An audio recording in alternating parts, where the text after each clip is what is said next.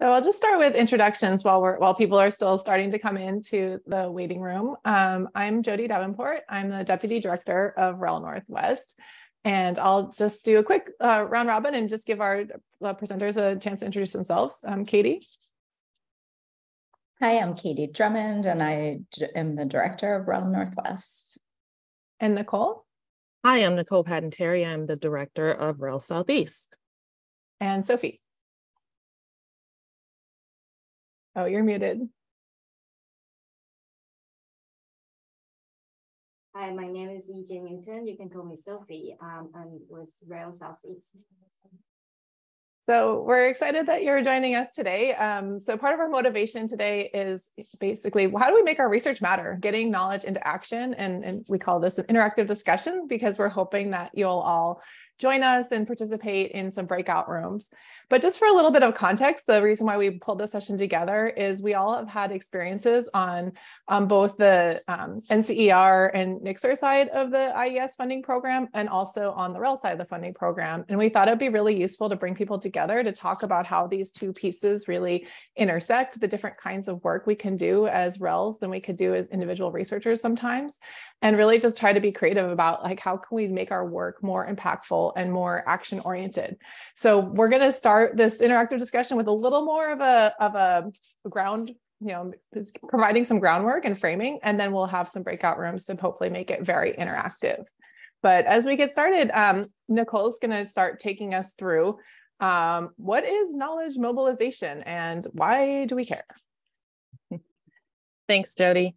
So we thought it would be helpful to think about how we might ground this conversation. And we think that it's under this very large, broad category where you hear this term all the time around knowledge mobilization. It's probably not a term that's new to everyone, though you probably heard it used to be synonymous with lots of different things like research utilization or engaged research or knowledge diffusion or dissemination or transfer, exchange, all of these different terms. So this particular understanding or its conceptualization of thinking about knowledge mobilization as a sort of umbrella term actually comes from our friends up north in Canada at one of their federal research funding agencies. It's called the Social Sciences and Humanities Research Council of Canada. And they present this notion that knowledge mobilization might be be considered as an umbrella term that encompasses a wide range of activities relating to the production and use of research results. They go on to specifically define knowledge mobilization as the reciprocal and complementary flow and uptake of research knowledge between researchers, knowledge brokers, and knowledge users, both within and beyond academia, in such a way that it might benefit the users and create positive impacts for society. So some key takeaways from that in the way that we have been doing our work, whether we were sitting on the REL side or we're sitting inside of NCER or NCER, is that there's some three key takeaways I think you might want to think about when considering how knowledge mobilization acts in your world. So the first is that there is a wide array of knowledge mobilization activities that are out there that can support production and use of research evidence. Second, knowledge mobilization is a process. It's an active thing, and that activity is bidirectional. It's not usually unidirectional. It's usually involving bidirectional engagement with a group. And then finally, that your goals in doing these things and doing these activities are to benefit your end user and to generally benefit society through the use of your research. So it really helps you push forward this notion of research and science as a public good. Next slide. But that's all really lofty and fun, and it sounds really good and like it's really easy to do, but there's some very real challenges to actualizing that and making good on that. And in our world and the work that we do in the REL, there are three primary challenges that often we talk about that really make this difficult.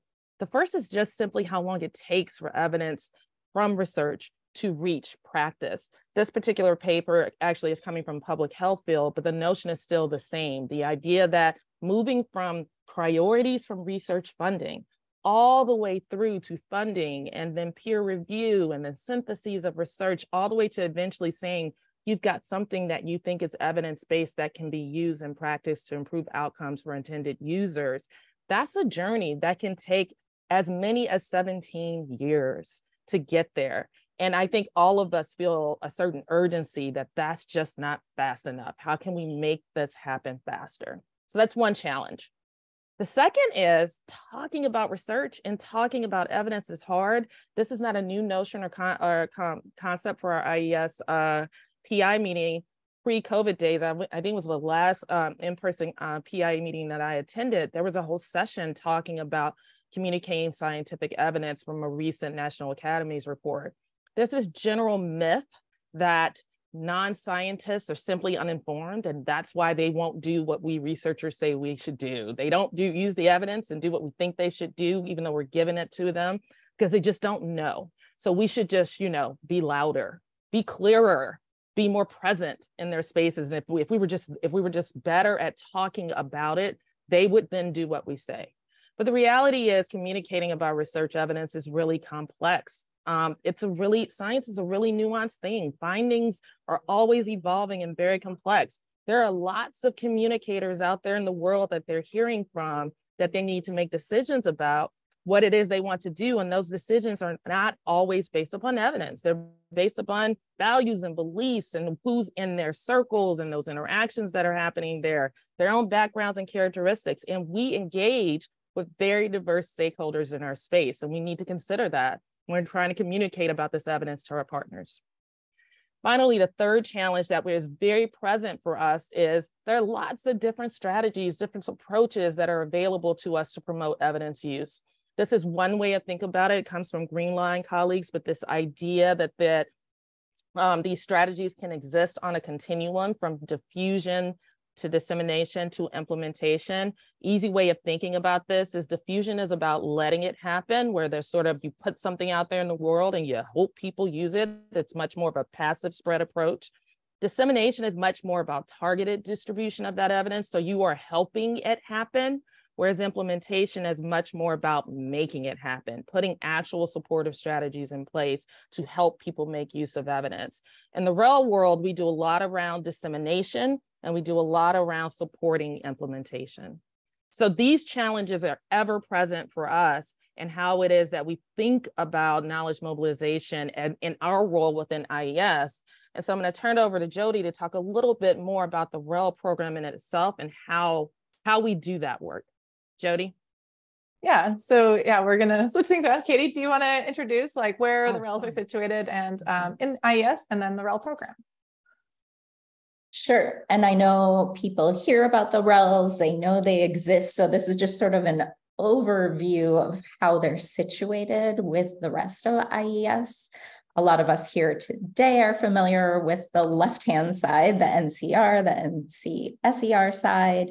IES also has of course, the National Center for Education Statistics. And then when you make your way to the right side of our columns here, that's where the regional education labs are situated with NCEE, along with the What Works Clearinghouse, other contract evaluation studies, and the ERIC Clearinghouse. There are 10 regional education labs, and today we're representing the far northwest and the far southeast, kind of the two spectrums of the country. All the labs work in partnership with districts and state leaders to translate research and apply evidence-based practices. We can also partner with other student or teacher entities like associations and nonprofit organizations. And the RELs have basically three main activities. The first column there, you can see training, coaching, and technical support to use and apply research. We also engage in primary research along with our partners to collect data, analyze data, help them think about ways to use evidence for decision-making and putting better practices into play. And then the third column is all about the dissemination of that evidence. And in all of these areas, we're really focused on capacity building. So we're not doing all of these for our partners, but really with our partners so that they're also empowered to kind of continue on the path that we start with them. And Nicole, I believe I'm kicking it back to you. Yes, ma'am. So we thought it would be prudent of us, sitting in a room full of researchers, to talk a little bit about how the REL program is doing in its efforts, right? So we have this infrastructure set up to tackle these very real challenges for us. We do a lot of self-evaluation, self-reflection, as well as external evaluation to see if our partners are really benefiting from the work that we are doing as we intend, which is a little different than the way that we often do traditional research, but it's a big part of how we make sure that we're making good on this notion of supporting the uptake and use of research evidence. One way we do that is through looking at satisfaction survey data from participants. And what you see here is from a recent evaluation of the program, where these are responses to survey data that are given to our partners when we ask them about if they have used data or research presented by the REL to inform their decision-making. And what you see is a very strong response. When partnerships are in place, we do see that our partners make use of the evidence and research that we present to them to make their decisions and inform their decisions. And that's really what we want to see. But we also know that as you start to pull back a little bit from the notion of strong partnerships, so when we just put out larger surveys where sometimes you have folks who are direct partners with us, sometimes you don't, what you start to see is a little bit of fade of that, right? So this particular survey is surveying administrators and state education agencies and local education agencies, and simply asking them, where do they go to find their research evidence? And what you see here highlighted, hopefully can see on your screen, the REL is one of many places they go to find information, to find research and evidence, and use that to make a difference. Sometimes they go to our partners in comprehensive centers, for example, which is right under the REL program. But you also see they're going to professional organizations, they're going to colleges and universities, they're going to their colleagues in their agencies to find information on and use research to try to make decisions. On the next slide, you see this is a much more recent questioning survey distribution. And this one in particular is to school districts. And we put that there because we know many of you are working, not necessarily at the regional level, but very much so locally in school districts. And when you ask them where they go to find evidence-based strategies and research and make use of this evidence in their settings, what you see is the REL program or the comprehensive centers, what works, clearing clouds, those sorts of things are at the bottom of the list. What's at the top of the list are recommendations from their colleagues in other districts. And eventually you also see some of us from colleges and universities they're talking to. Sometimes you see professional organizations, sometimes you see books and other publications. But again, we have this real challenge where this evidence makes clear that getting what it is that we're doing, pulling this evidence together and presenting it in a way that supports outcomes is still challenging to get people to uptake and use it. And so now I think we're going to give you some examples of how we do that work in our partnerships. Yeah, so again, even though this is an interactive discussion, we went back and forth and thought it'd be worth spending a little more time just giving some concrete examples of really what this work looks like when we're trying to get research into practice. So we're each focusing on one of our partnerships. I'm going to focus on our Alaska Trauma Engaged Schools partnership. And so for context, it's a striking statistic that 2/3 of students in Alaska have experienced trauma.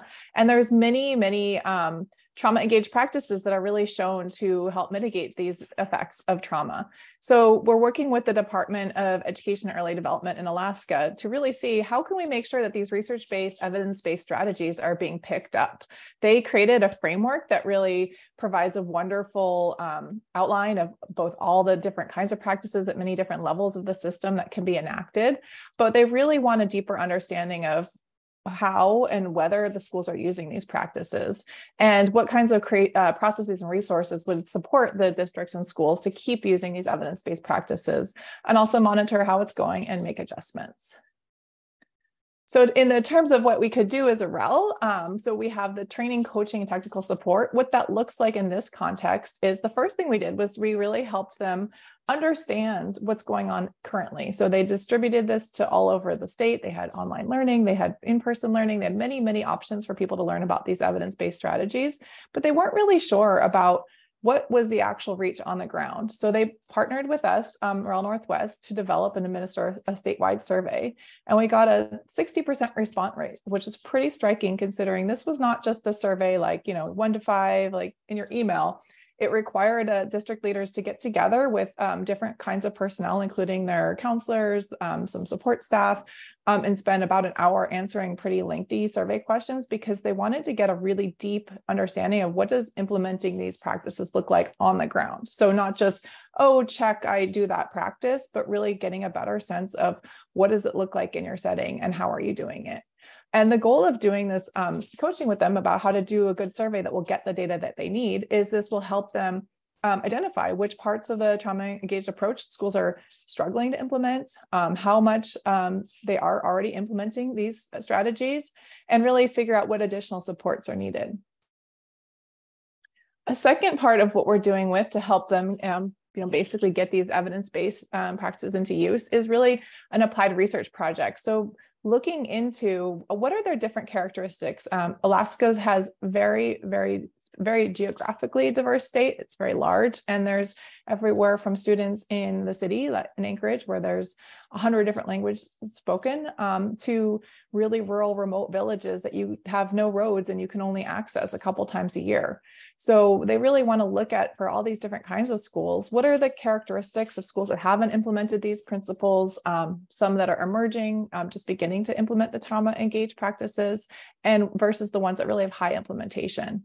They're also interested in the kind of correlations about if people are implementing these well, are the outcomes that they would expect for school levels for students or staff working out the way you would anticipate based on the research, and also trying to identify what factors make the implementation either easier or more difficult for schools. And then the final part of what we can do with them is dissemination. So how can we make the uptake easier, as Nicole was saying before? And so some upcoming dissemination strategies include a range of materials, such as videos featuring practitioners reflecting on the successes and lessons learned, your kind of one-pagers that help people understand what how they're doing, what might be the next thing that they can do for the participating schools if they know that they're implementing some places, but there might be some other features of the trauma-engaged practice that haven't been fully implemented. And then also blogs and handouts that document the student journeys of their experiences and selected practices. So Nicole's going to talk about one of their partnerships. Thanks so much, Jody. So what's nice is a real privilege within the role is that we can do this. We can focus on work that is trauma focused, for example, and focus on social emotional issues. And we can focus on work that's more traditionally academic focused, like emergent literacy. And so here we're helping the state of South Carolina in partnership with their department. You can go back one slide. There you go. Yeah. With their Department of Education, and specifically the Office of Early Learning and Literacy, we are helping them implement a professional learning community that is focused on emergent literacy. This is an evidence-based professional learning community. And it has lots of parts and pieces that I'll show you, but the goal of the partnership is to really understand the conditions, the facilitators, as well as the barriers that might affect implementation of this particular PLC. We also want to know outcomes from use of the PLC. Do teachers' practices change as a result? And do children's emergent literacy outcomes change as a result? And then we want to know what it would take and help inform the state of South Carolina around scaling up the use of this particular PLC across the state and across different types of early learning environments. Next slide. This is only for the purposes of showing that what we're talking about probably doesn't feel very different from many of the things that those of you who are out there working on interventions are doing in your own work. We have 4 evidence-based recommendations on specific topics that are of instruction that should support emergent literacy in young learners. We have organized that content into 4 modules, which will be delivered in up to 12 sessions. Each session we hope to be somewhere between 90 and 60 minutes. Each session has a process within the PLC, from debriefing and what you learned previously to defining new content to engage, practice, and learning and support, then going out there and trying it in their work environment, collaborating with their peers, and coming back to reflect and plan for the next time. And there are many pieces, right? So what you see are pictures of the guide for facilitators of the PLC, and then a handbook for participants in the PLC. So like many other interventions, lots of different components that we hope to put out there in the world that people will use to improve the outcomes they expect to improve. Next slide. So within the auspices of the REL, we are focused right now on training, coaching, and technical support for the implementation of this PLC. Right now, we are in 7 demonstration sites, which are across the state in 2 specific counties. And we, the REL Southeast staff, are supporting these demonstration sites in implementing the PLC. So again, this gets to that dissemination implementation thing that we talked about before, where we are trying to help them make it happen. We are providing intensive coaching for them, which includes the leader, so like the executive director, or if it's a pre-K that's in an elementary school, the principal, who will be supporting implementation of the PLC, a facilitator on site who is actually coaching their teachers at the site, and then teachers who are participating in the PLC. So what we hope is by going through this entire process, at some point, we should be able to hand it over and allow for them to try to make it happen. Lost our slides for a little bit. And thank you, Sophie put in our chat the links to where you can find some of these resources. What we learned from this training, coaching, and technical support will inform how the state is going to try to scale up at other sites. Next slide. In addition, we are doing an applied research project around this work where we are going to do a randomized controlled trial with 100 schools with an embedded mixed methods approach. There will be both quantitative as well as qualitative data collected to help us understand not only teacher outcomes and student outcomes, but also, again, what are the conditions under which making use of this type of evidence-based package will actually happen in the real world with in these kinds of environments with our partners. I will say, unlike the project that Jody just presented to us, we have not yet gotten to dissemination as expected, but the results of our applied research and the results of our coaching and training and technical assistance will inform what implementation strategies make the most sense for South Carolina. Thank you. So then the next part we're going to do is we thought it would be useful to have some breakout groups so we could have really engage in the conversation. And then we're going to have 2 things. One is we're going to start with a Jamboard. If people, as they're transitioning into breakout groups, want to just put something on there to get us warmed up of, what's something that resonates with you or something you'd like to learn more about from the Jamboard. If you've not used Jamboards before, just you click on, let me just make sure that I'm sharing my whole screen. I'll reshare. I'll share the desktop. You can just click on the little box here. It will add a sticky note for you. And then when you type something, it will always put it in the same spot. So feel free to just move things out of the way if you see other people moving things. So, and feel free to rearrange other people's sticky notes as you would like. So what we're going to spend we wanted this to be about half an hour in the breakout rooms. And we're really going to talk about these 3 different questions. Each breakout room will have a facilitator, but we're really going to expand on, once you say what's resonated with you on the Jamboard, what strategies do you use or you're interested in your work, some challenges that you've encountered, and what are some potential solutions? And so we'll go through each of those. We want to have enough time for a rich discussion, and then we'll come back to the big group and see if we could share some takeaways.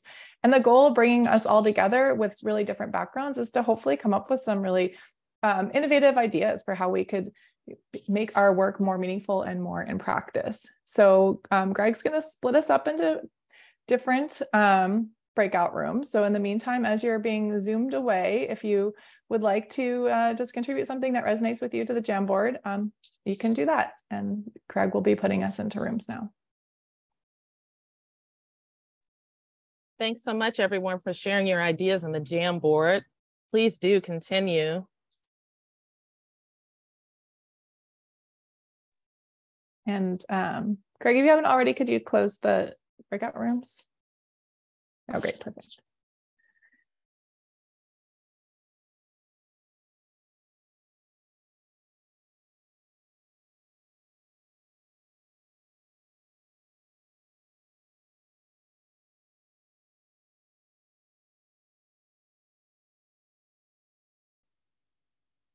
Welcome back, everybody.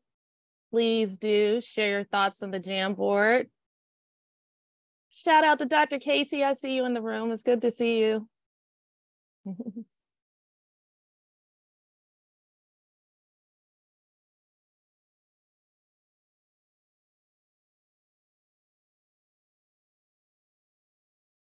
This is the teleportation phase of the meeting. We get sucked back to where we go. There's some excellent takeaways on the Jamboard on next steps. It looks like everybody has homework.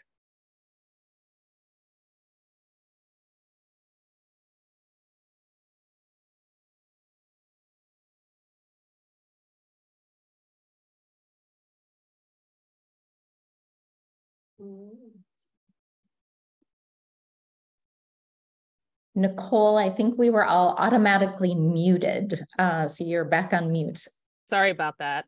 I was going to say on the Jamboard, I see lots of people saying, I want to learn more about, and I'm sure in our room, we put links to different resources, but those didn't carry back with us to this room. So if there were specific links that were shared in the other room, please feel free to share them in the chat. I'll try to share mine as well.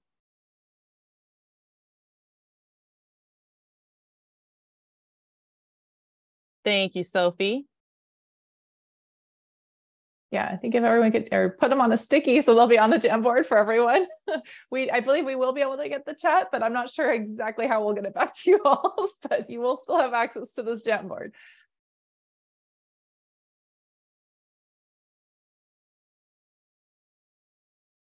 So Nicole, do you want to talk us through the key, maybe this last part about the group discussion? Do people prefer to see each other or see the questions? Sure, I can, in fact, why don't I put the questions in the chat box?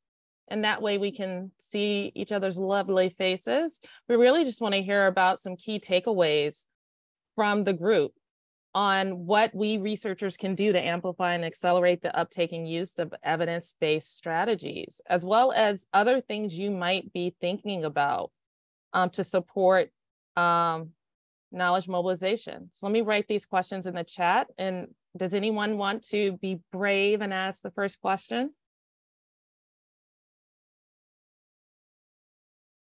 Or I should say, respond to one of our questions?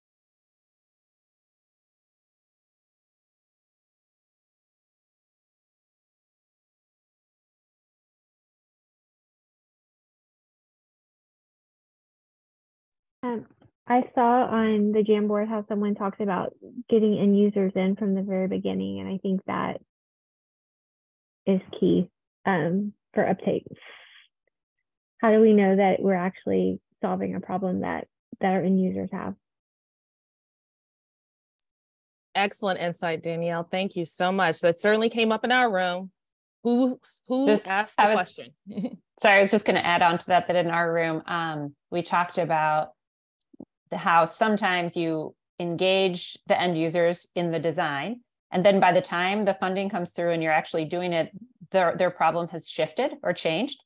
And we, in our group, we talked a little bit about how it's sometimes okay to kind of come back to your program officer at IES and say, hey, like, you know, this is how our design process went, and now we need to pivot a little bit. And sometimes that's something that can happen. So just thinking about how even when you do your best to engage end users from the beginning, sometimes if you want to continue to do that, you have to be a little bit flexible in how you're thinking about what you're going to do with your project.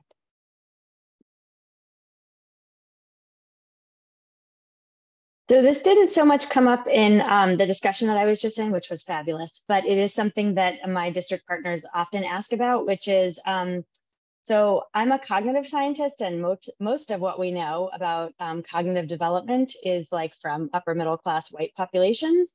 And my district population, the student population is 98% Black or Latino. So a question I get all the time is this evidence-informed practices for our particular student groups?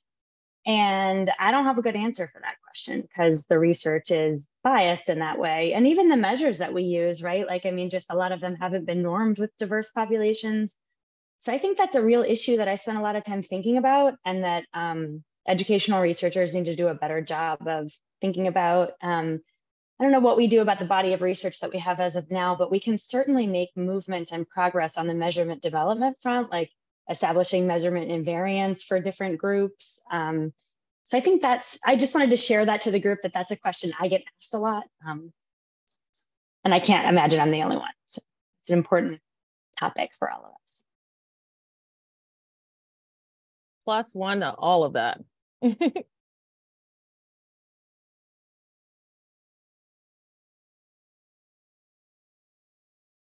So in our discussion, and I think it jumps from Kristen's discussion, this notion that context really matters with where we do our work. Did you all talk about that in your rooms and how that matters to how you're supporting uptake and use of evidence and knowledge mobilization?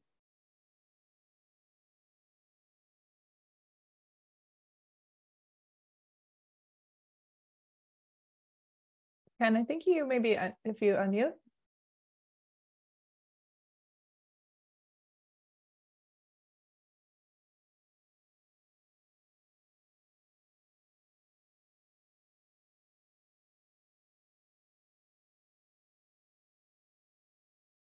Everyone got remuted when they joined this one, so if you'd like to speak.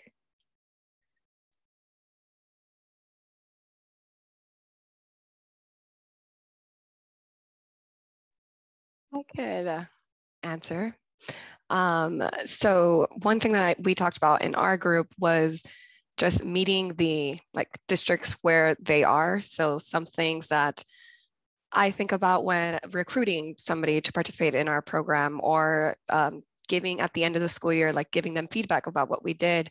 It's really about making it more individualized for who I'm presenting for. So at the beginning, if I'm trying to establish a partnership, it's more of asking questions like, what is it that you're currently working on? And then using the same language that they just gave me back, and using that language when I present what it is that I want them to buy in on.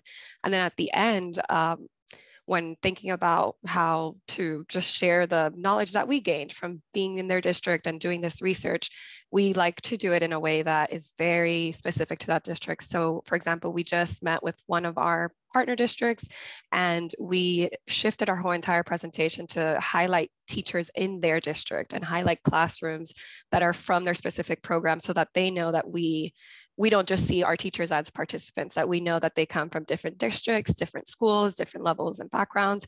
So we like to highlight that and acknowledge the fact that at the end of it, this is what all of us came out with from it.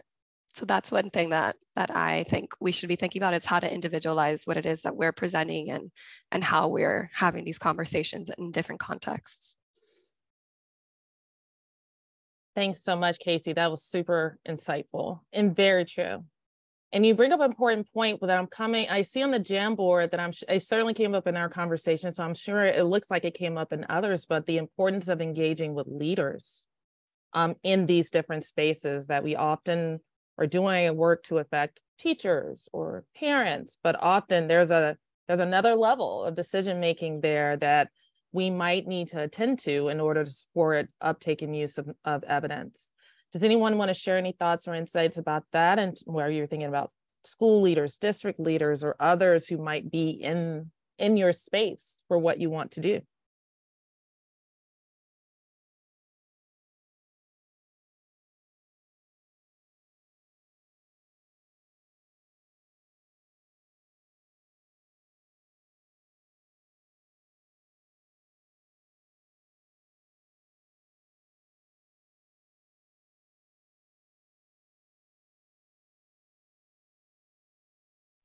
I can share again, just briefly. For our project, we were looking to work directly with teachers initially for them to be in our project.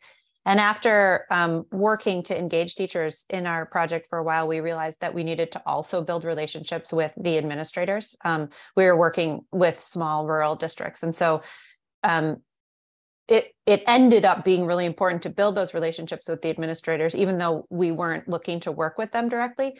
Because when teachers heard about our program through their administrators or through their CESA, like we have these educational organizations in our state, through their CESA directors or through their directors of special education, they were much more likely to want to participate, because it felt like something that was sanctioned by their district, something that was like a part of something they knew and they wanted to know more about, rather than something coming from somebody or, you know, a university that perhaps they didn't have any connection with. I do want to add to that, like on the same note, where once the district approves and like they hear it coming from somebody else, there could either be like where they're very excited to join because they know it's something that's approved, or they feel like they have to. And then it becomes a voluntold teacher rather than a teacher who has volunteered. And from wrapping up this first cohort, I will say that the teachers we had the most challenges with are the teachers that were voluntold.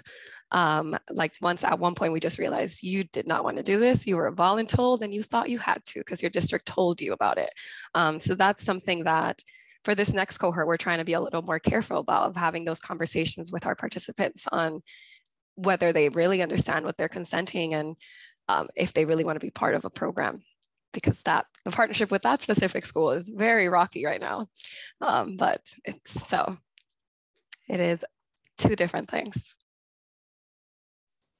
Those are great insights. Thanks for sharing, Casey and Rebecca. Jody, I'm noticing we have 1 minute left. So do you want to take us home? No, I just wanted to say thank you so much to my co-leaders of this session. And really, I took tons of notes during my session. So I felt like that was a great breakout group. So thank you all. And if you could please fill out the survey, would make the folks at IES really happy. I know they want to make these meetings really productive and they want to know what works, so we could always be in that spirit of continuous improvement. But I just wanted to take this opportunity to say thank you all for taking the time to join us. And hopefully the last few hours of your virtual PI meeting will be going really well. And we'll stay on for a couple minutes if anyone else wants to have any other questions, but feel free to hop off and get ready for your next sessions. Bye, everybody.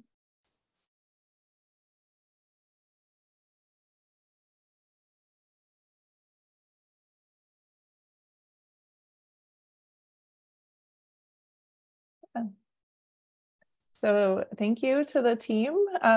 Good job, how did your rooms go? Were they productive?